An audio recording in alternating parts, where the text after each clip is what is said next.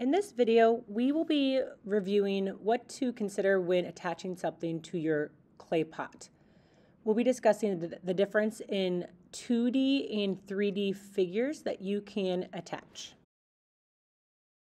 When considering whether to make something 2D or 3D, you can think of it as in cutting something out from like a flat like pancake or slab.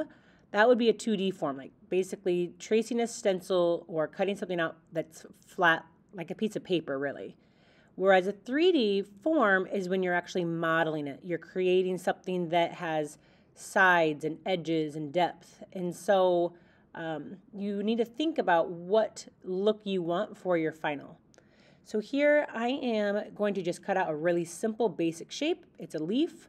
You can still add some textures to like a simple shape like this and attach this to your clay pot, and you will send the message that this is a leaf. Another option you can do is to actually model it. So we're going to make a 3D form. Think of this as just as if you were playing with Play-Doh. So I kind of started out with like a round ball, and then I can kind of squeeze and squish certain areas to make it look a little bit more dynamic than just a 2D cutout.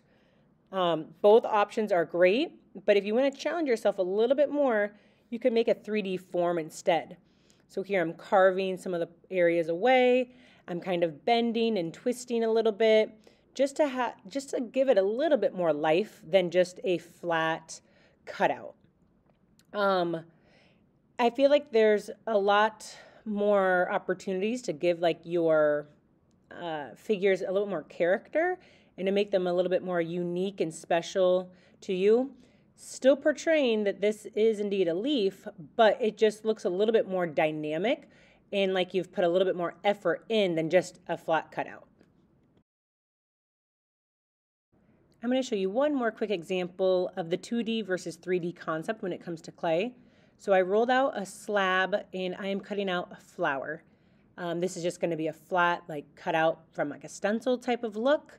I can still add my textures and portray the message that I want a flower. Here I'm going to model a 3D flower that's like formed. So I started out with some little like rock shapes, and I'm just using the pad of my thumb and fingers to create a petal. So here you can tell it takes me a bit more time and effort. I have to slip and score and smooth out and all the things, but making something look 3D is just as more special, and it looks more impressive and unique compared to just a cutout flat chunk of clay.